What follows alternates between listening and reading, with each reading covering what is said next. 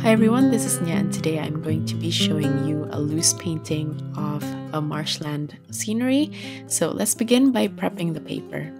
So firstly, I'm just going to mask off this paper around the sides. I try to make it as even as possible, and this is to create a wide frame after I finish the painting.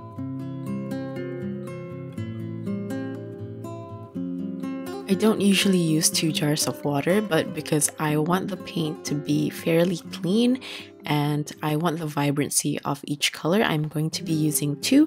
So one will be to just rinse off my brush and the other one will be for wetting my paper and for loading paint.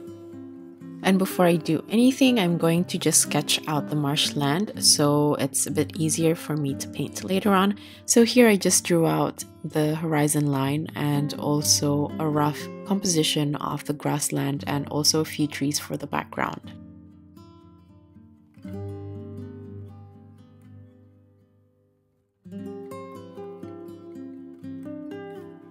So now I'm going to get out my masking fluid. I have the pen version, but you can use any masking fluid you have.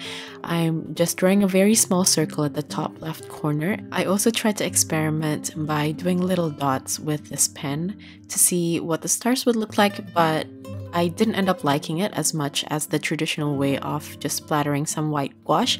I feel like the splatters look more dynamic and the placement is more natural, so I would definitely stick to that instead.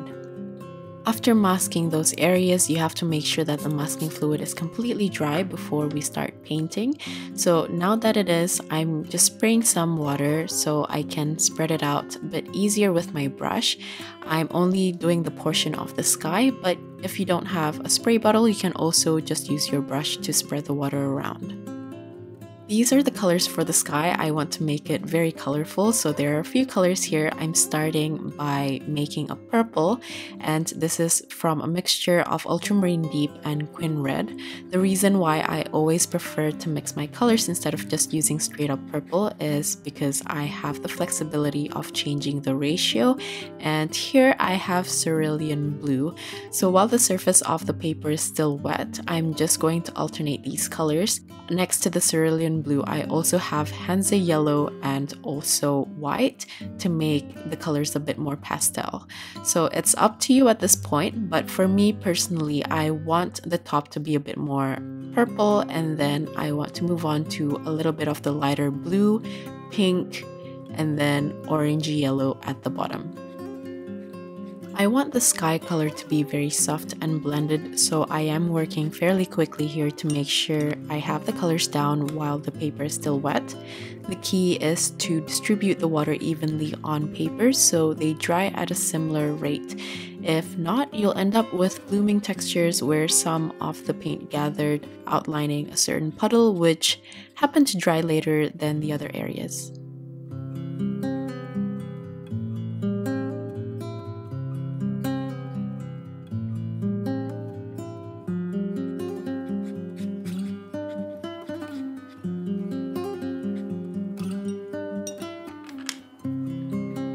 Once I'm done painting the sky, thankfully, I still have a bit of time before that area dries completely.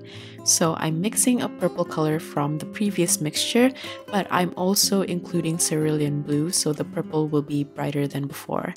With this, I'm switching to a smaller brush to paint some trees at the edge of the horizon. I'm making this quite random and I'm letting the edges slightly blur into the sky since the paper is still a little bit damp.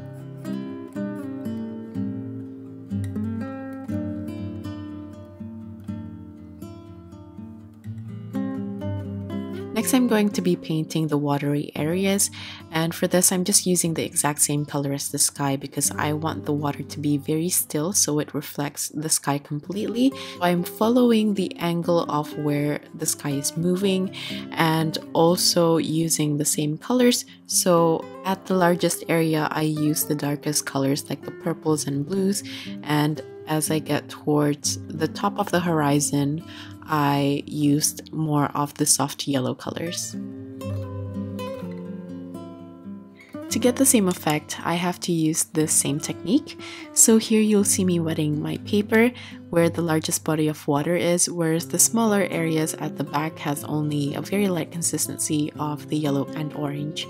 I want the water to again be distributed fairly evenly, then I just try to replicate the same thing as the sky but mirrored.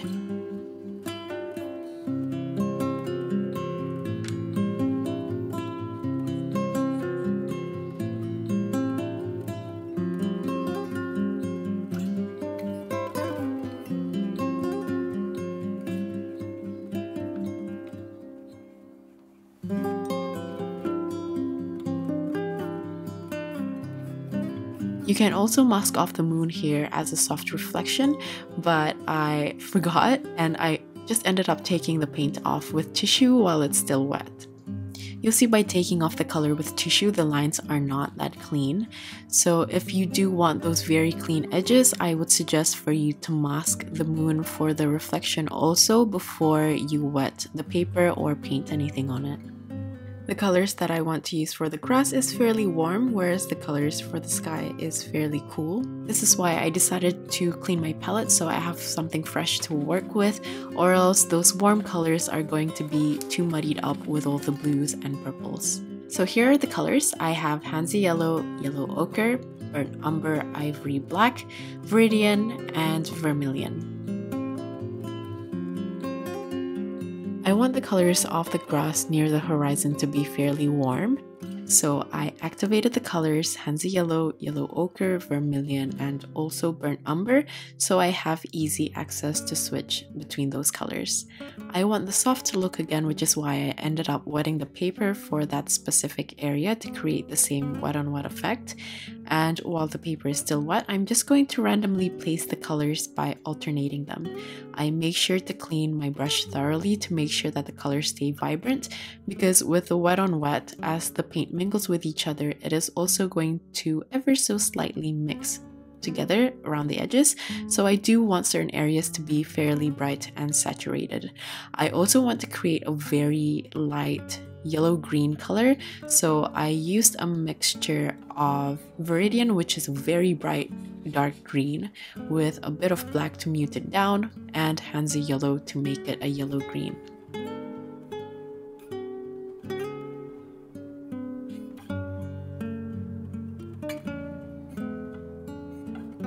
For the bottom of the grass, I am going to use a dark color. I'm going to make the dark color fairly warm to match the top, but if you want yours to be more green, then the bottom would also be followed by a darker muted green.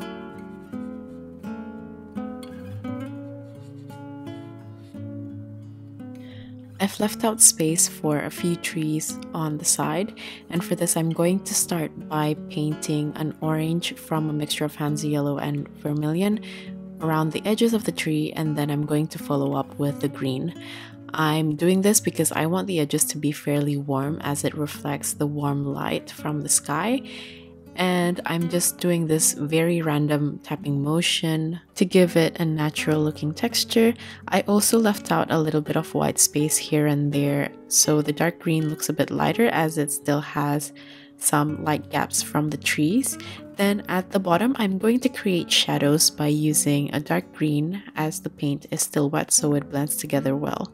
For the dark green, I just added a little bit of ivory black into the green that I have on my palette already, and that will create a nice muted dark green. And I'm also going to do this to build up on the color of the grass as well.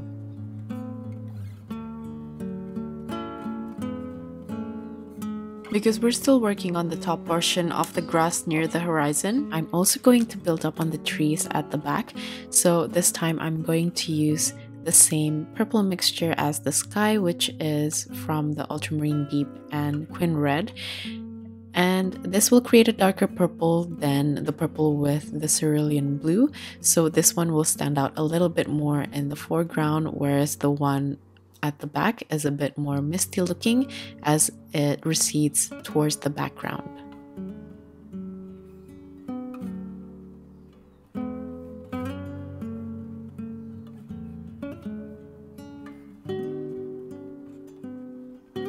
Using the same colors as before, I'm going to paint the texture of the tall grass by painting diagonal lines at different heights, but I'm not going to make this overly detailed as I'm going to add on more as we get closer to the foreground to give an illusion of depth.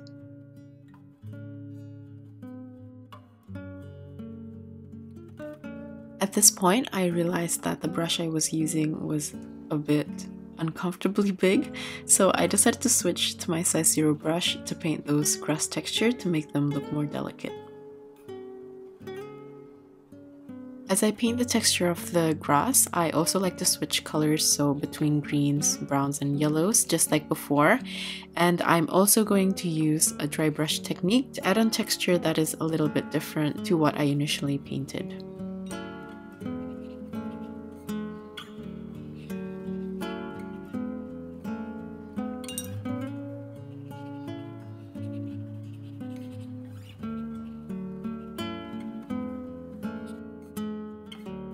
Now I'm going to move on to the two sections in front, and I'm going to apply the same wet on wet technique. Then I'm going to paint using the same colors by alternating them as before.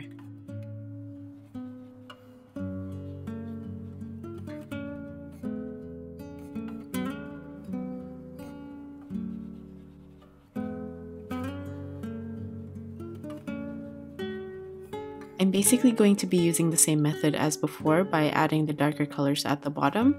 This will give a slight lift to the grass so it doesn't look flat on the water. But the only difference with these two sections is that I'm going to be making the colors look more rich while also adding more texture on the grass. Whether you're using those colors straight up or mixing your own colors, the key is just to understand what certain colors does to the mixture. So as an example, for the green, if you add more yellow, then you will make a yellow green. But if you add any of the browns, reds, or black, it will make the green look more muted, which is what I like to make because I find Viridian is a bit too vibrant by itself.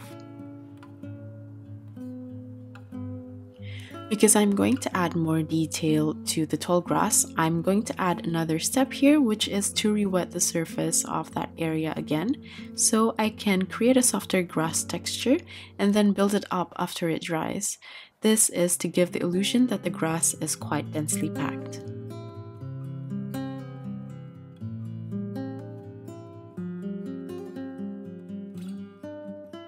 Notice how I also bring this texture above my intended areas before. This is so the texture looks a bit more lively and it doesn't look too flat because you can see the uneven surface or the uneven tips of those grass. I'm also going to do the same thing for those darker areas. Because I want this to look more detailed, I'm also going to add that texture for the darker areas as well.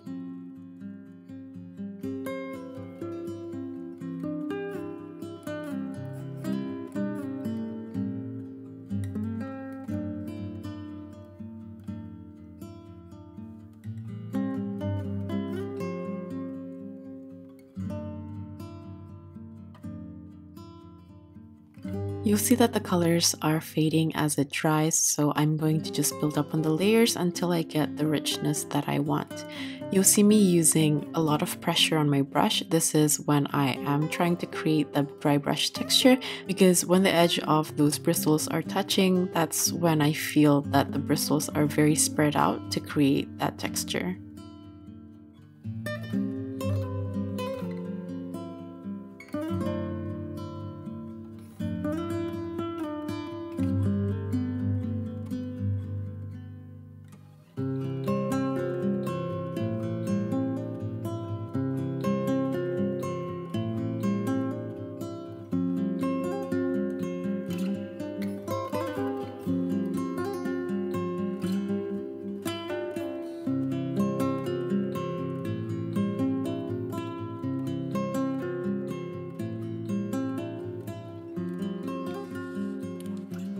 After I'm happy with the vibrancy of the color, I'm going to move on to this last section, and again I'm just going to wet that whole area and I'm going to paint on the base color by alternating the colors that I have on my palette. For this one, I don't want the grass in this area to be too tall So after putting on this base layer like the previous sections, I'm only going to add a few of the grass texture and not make it look as densely packed as the previous ones we just painted.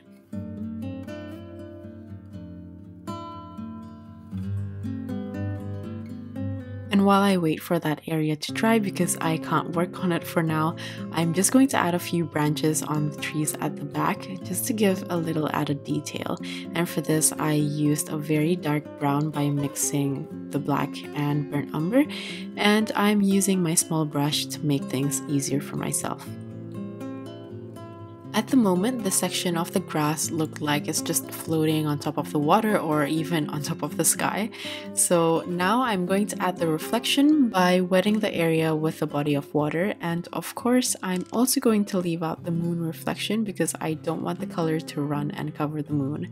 So while the surface is nice and wet, I mixed a mid-tone of a muted yellow-green to place it under the grass section, so now they look like part of the marshland.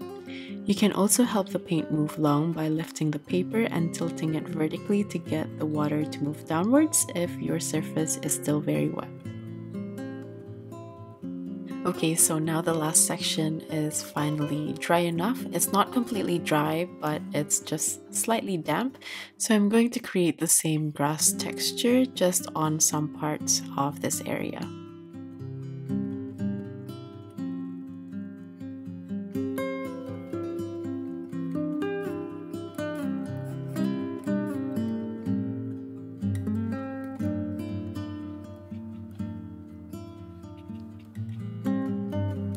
I also decided to add a few stray ones on the side, but this is optional.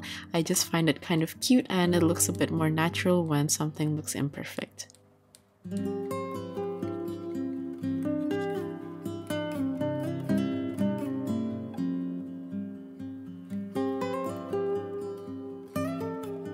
So once I'm done with the whole painting, I'm going to take off all of the masking fluid and the masking tape, and this is where I realized I accidentally made a hole in the middle of the moon, so there's a bit of the color from the sky, but that's okay because I'm just going to cover it with white gouache.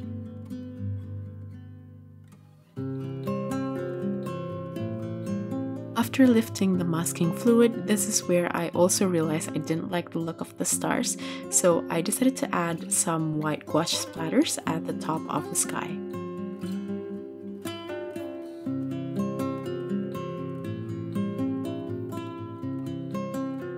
I also like to add a little bit at the bottom as well.